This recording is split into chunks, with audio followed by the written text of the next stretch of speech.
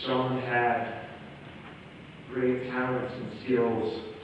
I always admired, growing up, I always admired Sean's amazing sense of humor, the way that he would be able to make jokes off the top of his head. Also, he had wonderful qualities. I really was always inspired by Sean's sincere compassion for the less fortunate and his deep love for every person he met. But also, just like all of us, Sean had another side to him. Yes, we all have another side to us. A side that doesn't always want to do right. A side that wants to give in to temptation. A side that gets frustrated and loses hope. We all have another side to us. And Sean recognized that he had another side to him. In fact, I remember just 2 or 3 nights before he died, we were praying together. And Sean mentioned how he felt as though there were 2 people inside him. He even made a reference to Dr. Jekyll and Mr. Hyde. And I can relate to that. And I know that all of us can relate to that. We want to do right, but we keep doing wrong. The good that I would do, I do not. But the evil that I would not, that I do. We all can relate to that. And I remember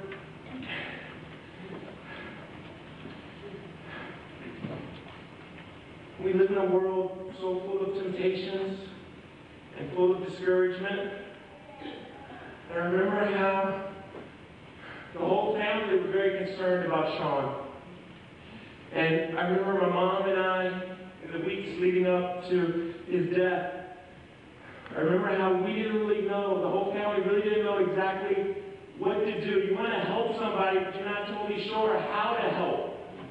And I remember we were, the Sunday before he passed, we were in church, and it was a very special moment because at the end of the church service, the pastor made a special invitation for people to come up and for special prayer. And my mom and Sean and I went up, and we were praying. And I tell you, I was very concerned about Sean because it seemed like the challenges that he was facing were starting to snowball. And I was very concerned because I wanted him to be all right. And I didn't know how to help him. My mom didn't know, my dad and my brother Greg and Marlon and all of us, we didn't know how to help him.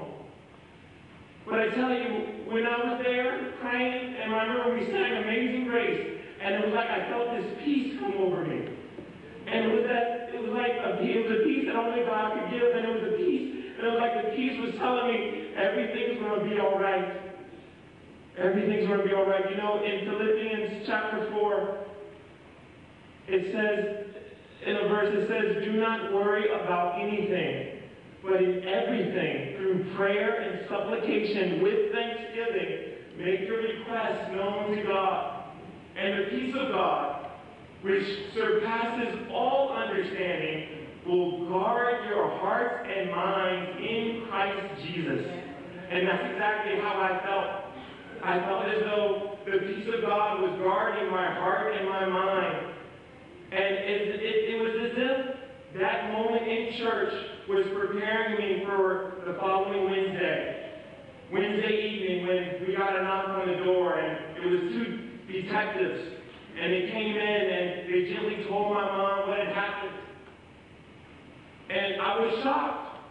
But still, as I prayed, I felt the peace of God guarding my heart and my mind in Christ Jesus. And I hope this doesn't sound arrogant or prideful, because really I am a weak person.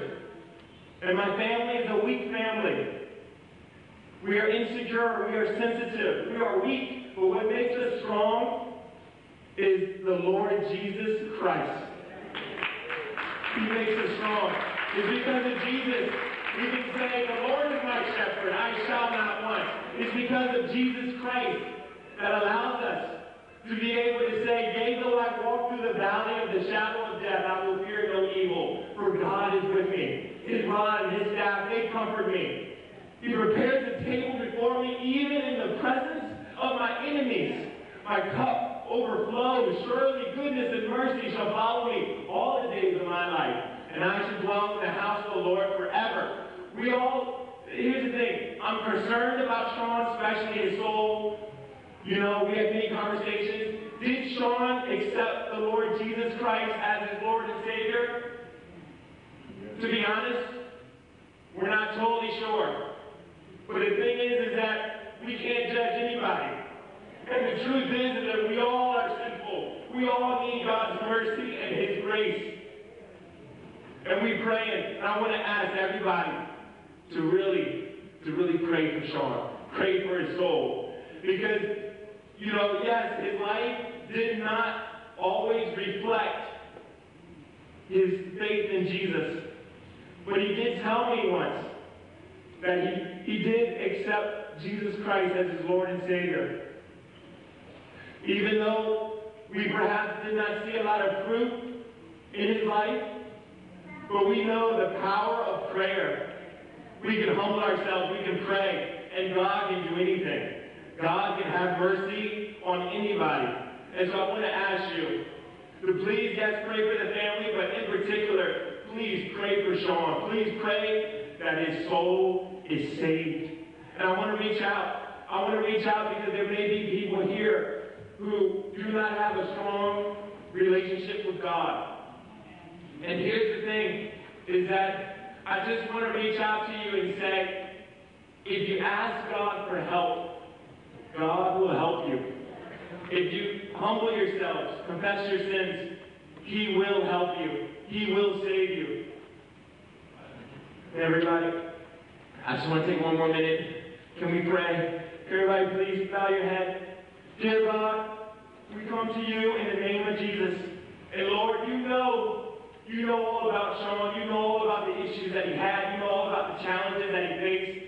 And Lord, we just want to ask you to please have mercy on Sean. Please have mercy on his soul.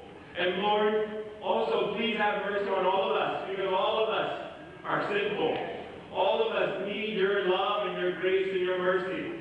And please, Lord, as we pray to you, please help us to come to you. Whenever we're feeling any type of negative emotion, any type of worry or fear, please help us to come to you and to pray to you. And as we pray to you, Lord, please guard our hearts and our minds in Christ Jesus.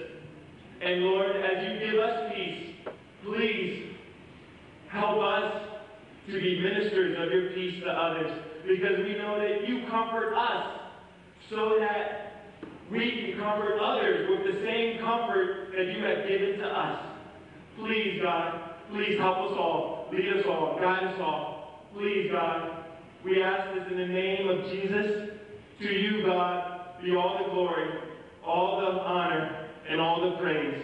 In the name of Jesus, our Lord and Savior, we pray. Amen.